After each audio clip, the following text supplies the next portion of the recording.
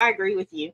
Like mental people really did not take mental health seriously, like mental illness and mental health seriously until all of these things started happening. And like there was a shooting here in Louisville, a guy, he went to the bank he was working in and, shot people up because he got fired.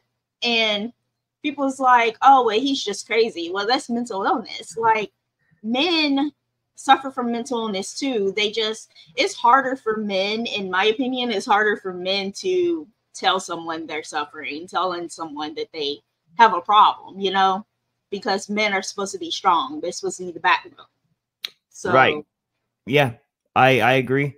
There's a lot of stigma around that. mhm. I'm happy to be the third person. 3 is not only my favorite number, but it's a very lucky number, and I, 3 out of 3